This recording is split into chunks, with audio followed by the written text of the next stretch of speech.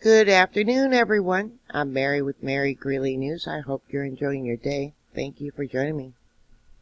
Here's an update what's going on with Yellowstone Super Volcano.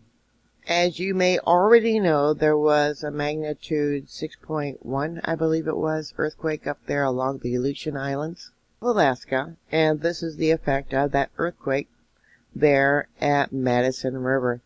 Yeah, it made the earth ring like a bell. Look here how it kind of tapered off, and then boom, it shook again, and boom, we got another shaker right there at 8:43 Universal Time. This is when the wave finally came into Yellowstone a few moments later. And then we got some other shakers going on. The brighter the color, going towards red, means hotter the ground is. Let me go back here and show you this. Yeah, we got several lines of melt. And remember, those of you that follow me, the pockets of rock, which is called melt under the ground, not all rock melts at the same color, but hotter the red, the more melt is occurring. Yeah, let's look at the signature, and this is what it was showing when I pulled the file. Earlier, there was this earthquake right there, and that was at 21, between 45 and 46. On this map today, produced by USGS, they are listing 58 earthquakes within the last week. One that I think is important, here we have Yellowstone Lake, and we got the Sour Creek Resurgent Dome. And I marked that in red, and it's really small. It was only a magnitude 0.5.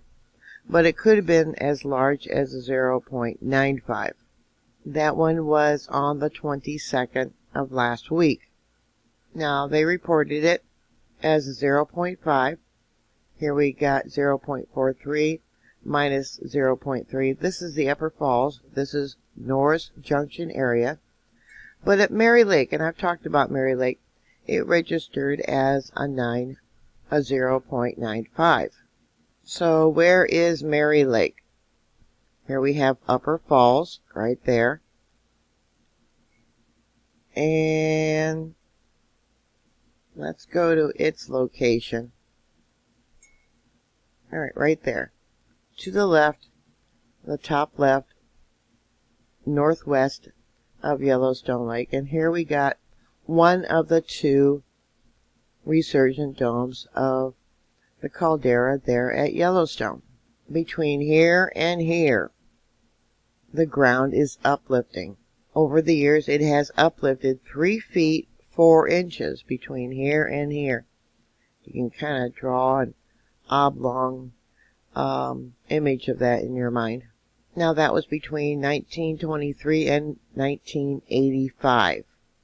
I'll give you a link to that research paper where I found the data, but I found some other interesting information too about this Sour Creek Resurgent Dome. And I've talked about how the ground breathes up and down, up and down. Well, evidently, it has risen twice. The last time it's risen by the fishing bridge, which is near the outlet of the Yellowstone Lake to the Yellowstone River to the Missouri River. There has been 2 uplifts within, the last time was 3,000 years. And they had an uplift in this location of 26 feet.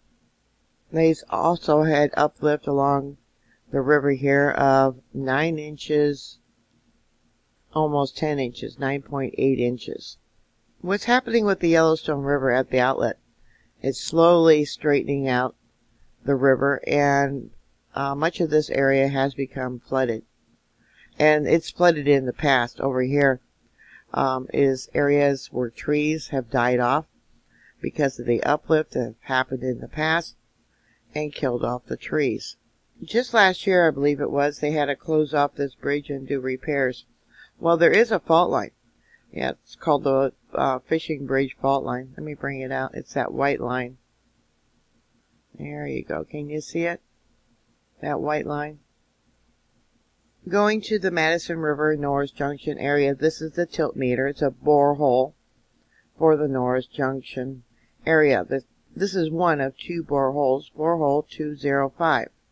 And I've talked about how the Norris Junction area, inflation has actually lately been going down. And this is the disk. They're also measuring strain, which way the fault line might be moving, etc. As I've stated before, each dot is an earthquake in the last 7 days. If you look at the ground gazing out across the horizon, it would look like it's rising up in the west. And this is the last 30 days. When you see lots of dots here, that means the ground took a breath. And we'll come down to the disk. But under the ground, the magma is moving towards the east. The strain, the fault line, is going eastward. X is north, Y is east. Yeah, only one of 5 volcanoes that they're measuring what's going on under the ground. The other monitor they have for Norris Junction is also a borehole. A deep well under the ground, probably about 500 feet at least under the ground. Okay, top is north, bottom is east. Like I said, it was showing subsidence in the Norris Junction area. This is the last 7 days, and we got a dot way over here. Now at this monitor, I'm not quite exactly sure where it's at there at Norris Junction.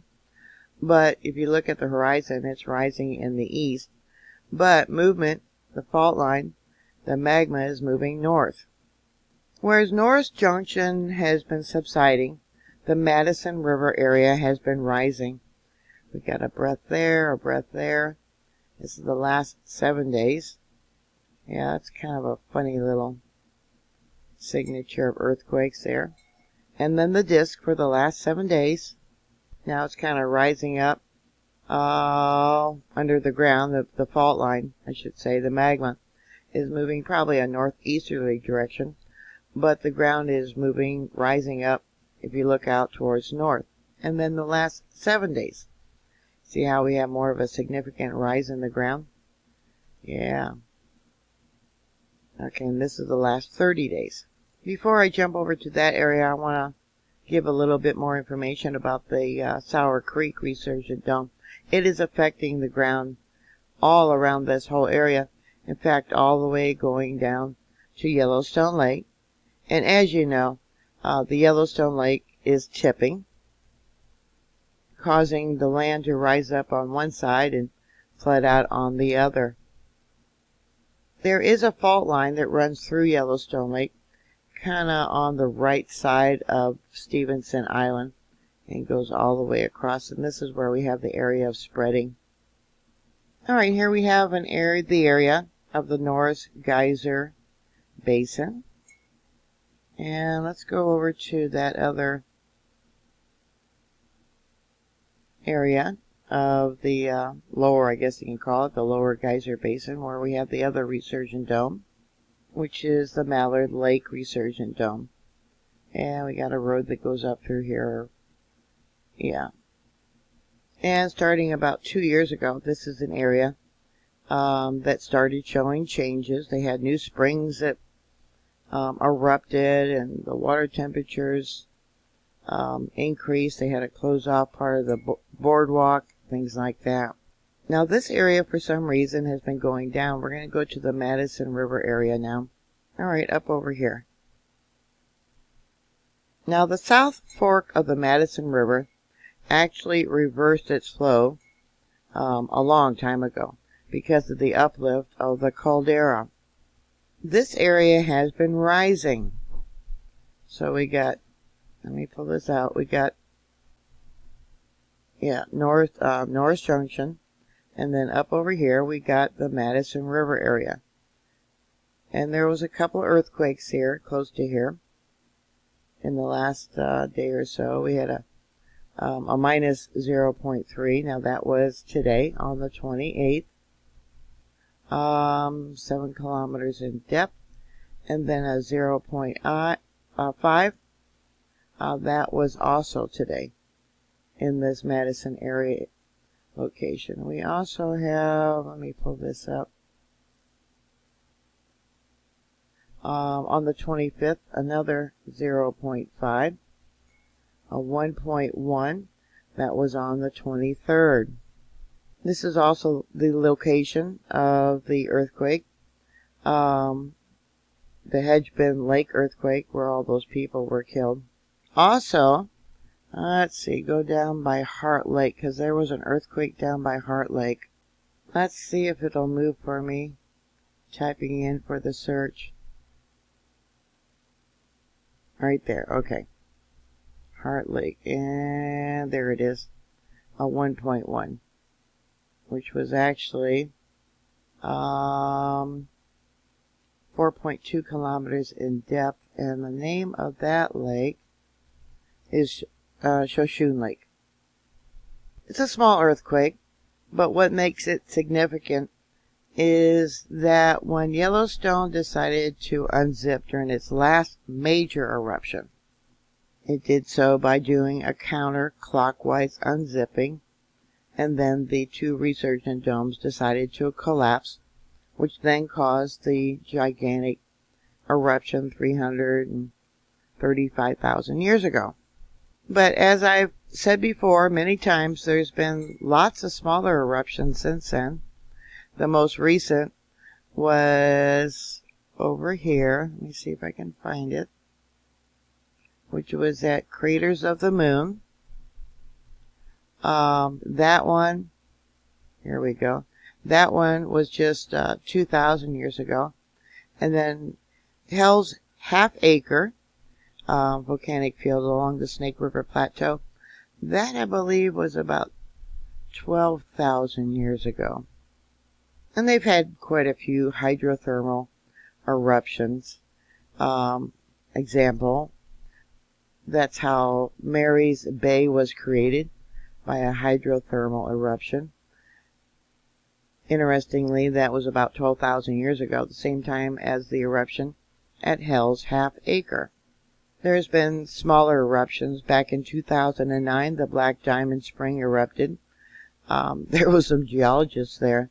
I believe Bob Smith was there when that one erupted.